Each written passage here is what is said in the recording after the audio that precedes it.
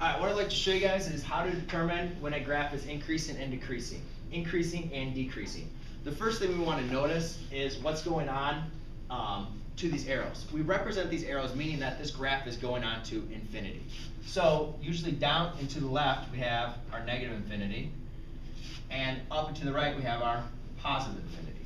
Alright? So now what I need to determine is I need to determine from what values is this graph increasing. So therefore that means the values of the graph are getting larger. So I notice, well, from negative infinity to positive 2, my graph is increasing. So I'm going to say increasing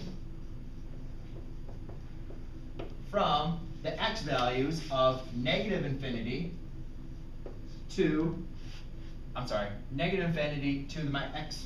That's not the point. That's the correct point. Sorry, I rewrote the point wrong. Of 0. So it's from negative infinity to 0. That is the graph where from here to here this graph is increasing.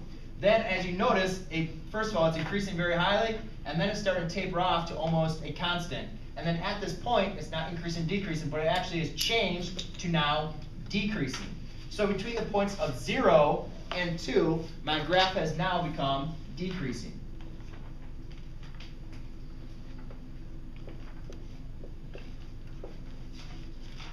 And if you guys notice again, it starts to very slowly decrease, then it's rapidly decreasing, and then again it starts to taper off. So again, at the point 2, where it's at a kind of a change, where it's going to turn now to back increasing. And this now increases to our positive infinity. So we go back to increasing from the point of 2 to positive infinity.